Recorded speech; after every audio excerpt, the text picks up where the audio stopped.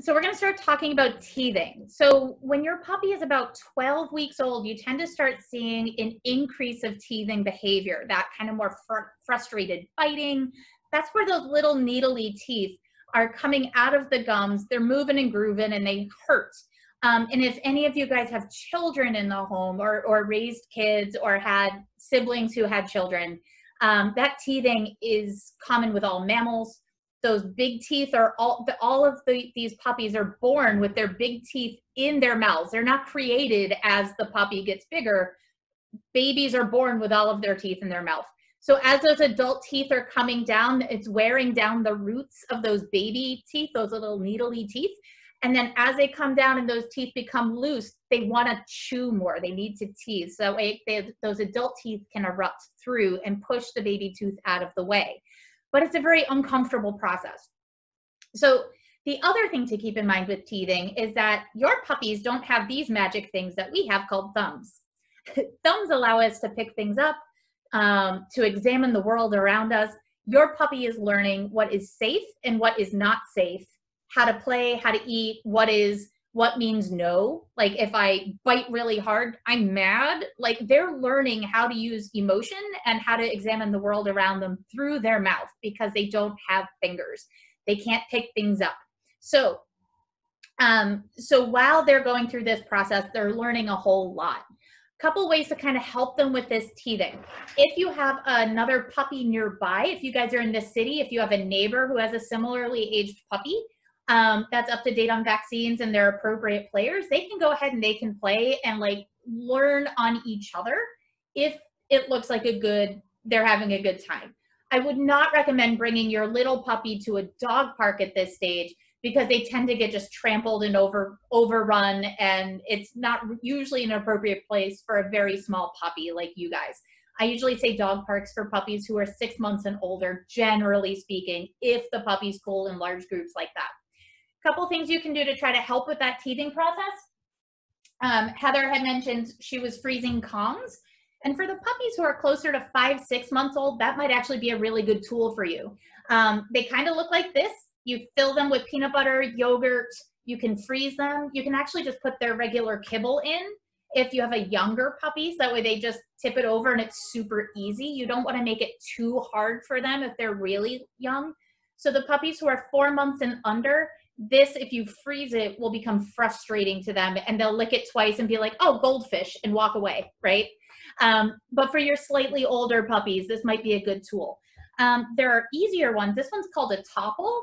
It's by West Paw Design. I don't know if you can see that there. They come in two sizes. There's a lime green one that's big, and then there's this. And I actually use it. Captain ate out of it today, so it's in the dishwasher. But you can actually put them together and freeze it.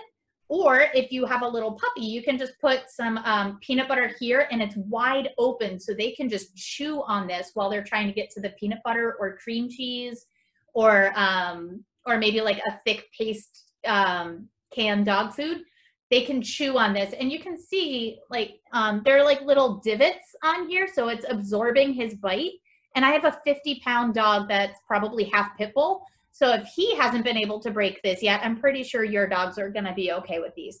The Kongs you want to get appropriate for their size. Now these are for adult dogs, the red and the black. The black are for very hard chewers. They have a light blue swirl and a light pink swirl because I guess Kongs are gendered. So like, I don't think your puppy cares.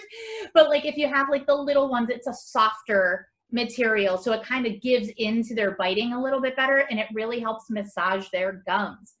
Another thing to keep in mind for those teething puppies, you can take frozen carrots, frozen baby carrots, and give those to your puppy, and that's like kind of crunchy, so if you have a puppy who really likes just getting into trouble, that might be a good one for them. And a wet washcloth, you can soak it in chicken broth, roll it up and stick it in the freezer, and the fabric massages their gums and the cold helps reduce some of the swelling. Plus they have a lot of fun because they're chewing up some fabric. So it's probably better that they're chewing that than your clothes.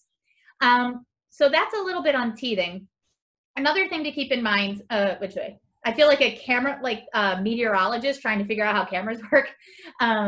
Their back molars, they will drop at about 8 months old. They're called their 8-month molars. They're analogous to our wisdom teeth. So by the time your puppy is about 5 months old, all of their regular adult teeth should be in. So you'll see a decrease in that kind of frustrated, mouthy, chewy, aggressive, like, my face hurts, biting behavior.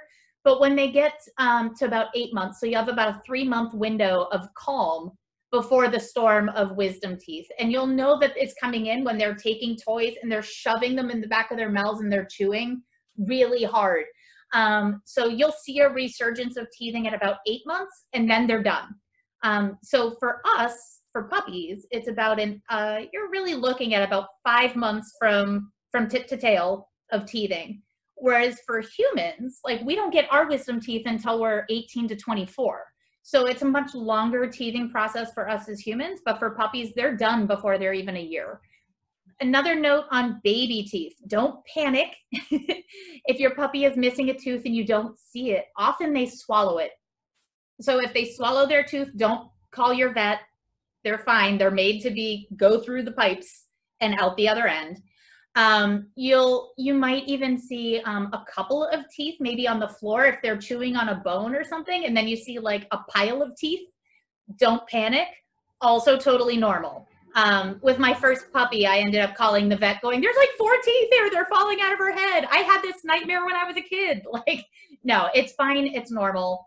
Teeth, fine. One problem that you do maybe want to have a conversation with your vet about is if their adult tooth comes in and the baby tooth around it doesn't fall out. That can break and become infected.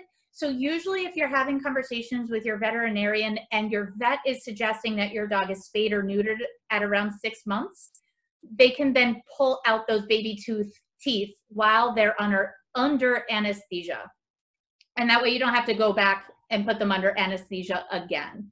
So if you notice that there's a baby tooth that hasn't come out, don't worry, talk to your vet. They'll usually notice. But if they're looking at one end of your puppy and not the other, and they don't know to look in their mouth, if you just bring it up, they usually just pop them out for you while you're there at the vet office. Do we have any questions about teething? Damage. Got it.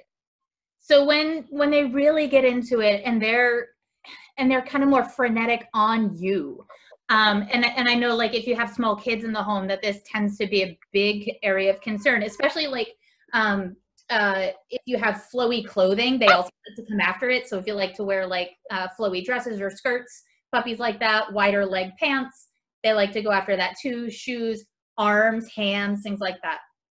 So if you have another puppy in the area that they could play with, they can get that instinct and that energy out on a buddy, and then there's less likelihood that they're going to be biting on you. That said, if you don't have that option, or if your puppy's just not getting it, you pick up your puppy and put him or her in the crate with something that you prefer they chew on, especially if they've hurt you. Generally speaking, puppy mouths on humans up until about 14 weeks is okay, as long as they're not hurting you. If your puppy's already taken a chunk out of your husband, that's not okay. So if she's starting to get bitey and chewy, try to give her an alternative, like a tug toy. We'll talk a little bit about how to use tug toys to help you in a minute. But if she's really just trying to come at your hands, keep in mind she's trying to figure out how to play with people. We're not dogs. Our skin is way more sensitive than their litter mates or their other dog friends.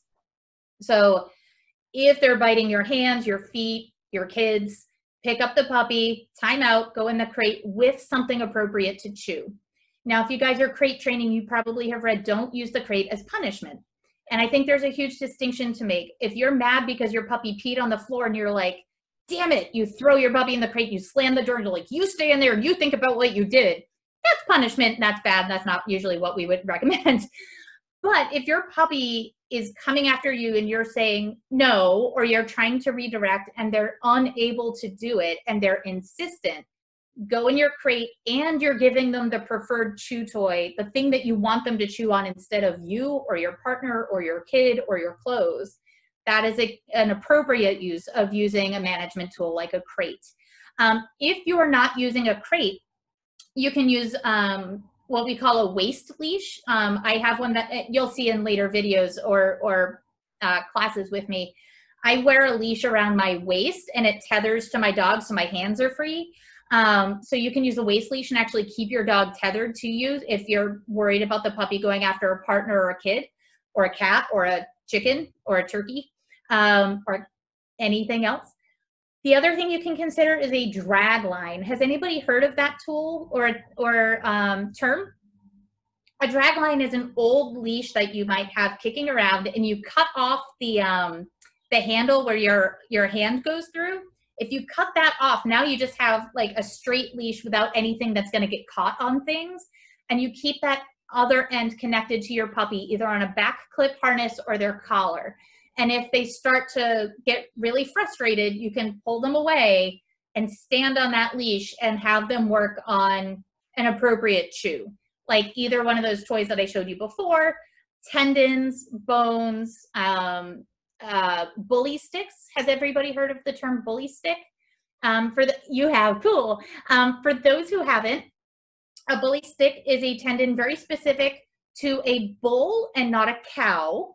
And we do have children watching, so hopefully you figure it out. It's a tendon, it's very dense, and it's really hard for puppies to get through. Now, if that is too rich of a tendon for your puppy, they have these things called twizzles that are just like very loose, like ankle tendons, flossies, like very small tendons that puppies can get through pretty quickly, small dogs can get through pretty quickly, but it kind of relieves the pressure in their mouth and they're able to chew on those without the richness of a bully stick. For puppies who are a little bit older, 5, 6, 7 months old, bully sticks I think are a little bit more appropriate.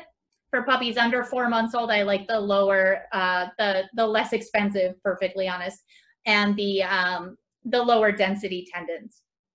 Rawhides, I always advise students to ask their veterinarian about flips and rawhides, because I know if you look on the internet, there's a lot of controversy about rawhides. I personally use them for my dog, but he also has the constitution of a cannonball, and he can eat pretty much anything and he's fine. If you have a puppy that's got a lot more of a sensitive stomach, that might not be a tool for you. So talk to your vet about what might be appropriate for them to eat or not eat if you guys have questions about those things. But again, using a management tool like a leash, a drag line, or a crate if your puppy's getting frenetic. Now, one thing